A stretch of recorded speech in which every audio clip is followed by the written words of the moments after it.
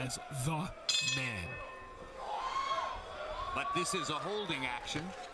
You don't get to be established as the man by beating a guy who already has 3 losses. A tougher fight than the public expects. They want to do well against him. Yeah, he does have a natural incentive to want to do well against him, but to me, than what you expect. In this case, it can't be a trap because you knew what it was. You sparred with him for years. You know what he is. How does the height do it good right now, Jim? Because Mendez is doing a good job of punching, like on the end of his punches. So counter those shots. Right now, he's not doing a good job of it. Like most Mexican fighters, or skillful Mexican fighters, get inside the opponent's arms, and most particularly, of course, the trademark Mexican punch, the left hook to the body. Try to set himself to land that shot, which is in the past. And the different thing you see right now is, like Max says, fluent. And that would be Estrada. He seems fluent when he throws his punches, whereas Mendez seems like he struggles with a punch. Mendez very freely said to us yesterday, I admire Estrada. I've been proud of the things that he's done because we competed together on the same team. We did to be on this card, fell out with an injury, and there was an empty space, which these two guys against other fighters. It happens because in the sparring, both guys also admitted to saying that Mendez was the puncher and Estrada is the boxer, or the counter puncher. So we'll have to see what happens. Each other. We were drawn into a continuing series of fights in these divisions and has fought very well, but nobody has yet managed to knock off Sorang Visai off the perch that he earned by first. So he's the kingpin that both of these fighters and others in this weight neighborhood look.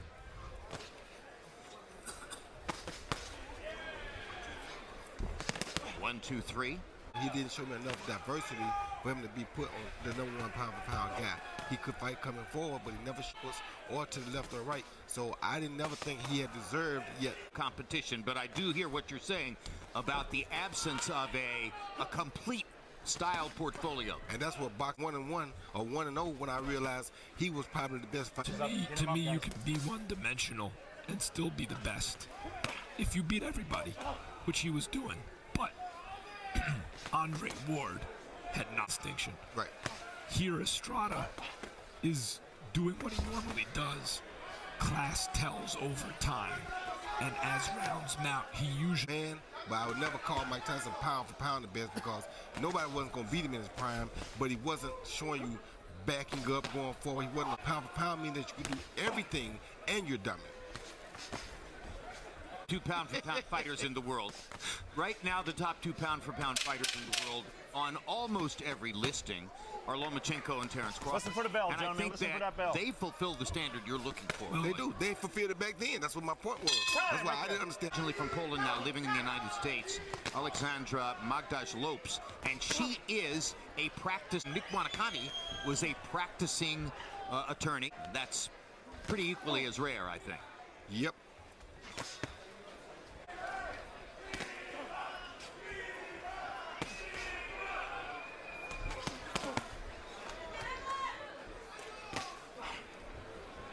We're in round 3, and already it appears that competitive distance Mendez. Estrada has figured out what he's probably already learned it, Roy. Yeah, what he's basically doing is he's in front of Mendez, so adjusting to that or countering that move that he makes Mendez through. Mendez. 4-punch combination for Estrada. Mendez fires back with a left hook. And you're looking at basically a technical clinic here from Juan Francisco Estrada. You're looking at 2 guys that are very technical, and both of them pretty good punchers.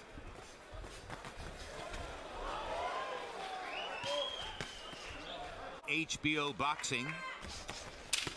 We are commemorating a lot of things that have identified the telecast. Harold, I'm not telling you anything you don't know. When element of our telecast over these past 45 years, and rest assured, for whatever it means to you, I don't think of the moment, and to this point in the fight, CompuBox finds Estrada called him. He's landing 30% of his punches, reducing the opponent to an 11%. Look all that different on paper. Estrada's record, 37-3-0 with 25 KOs. Mendez record, 28-3-2 with 20 KOs. But what you do, and surely the level of competition has been just a little bit different. Place them where he wants to, usually land them, or then he can step up and throw 3 and 4 punch in the combination. Estrada had a great fight in the loss with Chocolatito Gonzalez. Real tough, close loss against Sorgvisai. Beat Cuadras, beat Marquez.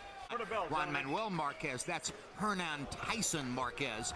I know him well enough that I can get something done, and already, as we come just to the 5th round of a Schedule 10, Estrada has landed 4 punches in the fight to this point than has been the case for between himself and his neighborly opponent. Making him punch so that he can counter. And that's just because Estrada's making harder, heavier contact, right? That, and he wants the punches. He wants to force Mendez to punch so that he can land the counters. This is true Mexican-style boxing. See those body shots right there off of that hook to the head? That's really good. Were there times in your career, Roy, when you would say to yourself, I'm going to go Mexican style here? All the time. All the time, guys. Canelo Alvarez has been accused by some of fighter. He proved that to everybody on the planet in the last fight he had against Triple G. He showed Triple G what Mexican-style fighting really was about. I mean, Mexican style. Mexican style, you gotta go to. And Mexican style means Triple G by round. But because they said Mexican style, you had to give it to Canelo. Juan Manuel Marquez was a brilliant and creative counter-puncher. Counter-punching was his style. Was he a Mexican-style fighter? Yes, he was a Mexican-style fighter. The only thing Juan Marquez didn't have, he had a great Mexican style, but he wasn't a one-punch knockout guy. Later in his career, we found him was Mexican style. And we're having this discussion, of course, because we're watching the 140-pound weight class to move up to 147, where he has a belt now. Time in your career, Roy? Yeah, I was afflicted by it because I wanted Darius Mikucheski to bring that WBO belt over here and put it on the line, but he wanted me to bring all 3 of my belts to not get in. Do you think Mikucheski deserves entry into the Hall of Fame? He dominated over there in Germany for a long time, so I thought he'd be in that situation. So you never know, man. Every fighter that's willing to go. The light heavyweight championship of the world from Chad Dawson with a spectacular knockout here on HBO, and had some other thrilling performances here as well. We know Adonis and have spent time with him, so all 3 of us and everyone at HBO Boxing wants to extend their best wishes. And by the way, you picked Gvozdyk to beat him. Yes, I did. I know Gvozdyk. I've been watching Gvozdyk for a long time. Gvozdyk beat Isaac Chilemba, Jim, I've got it 6-0, 60-54. All right, we're discussing a lot of boxing topics on this last night at ringside, and Harold's scorecard verifies that we see this as a fight which Estrada is controlling pretty effectively, a puncher. So elaborate on that, because my impression was that his best weapon was his jab. Okay, now I'm glad you asked me that again, Jim. The thing that happened is this is the compromise in the fight on 2 of the cards when the fight ended that most people thought he was kind of winning.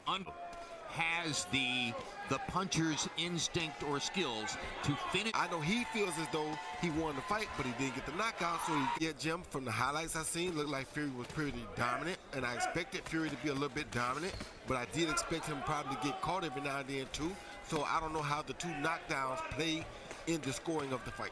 I remember it was training him, and I asked him one day, I said, is Tyson Fury any good? And he said, Jim, you're going to hate watching him. I think a lot of people will hate watching him, and he always defends. So go try to beat that. And it turns out Emmanuel was right. The next round in the fight, which would have been the 8th. So CompuBox numbers through the 7th show a tremendously one-sided Estrada edge over Mendez. It was getting bigger from round to round to round, and I think that's... For declaring your winner by KO from Puerto Peñasco, Sonora, Mexico, El Gallo, Juan Francisco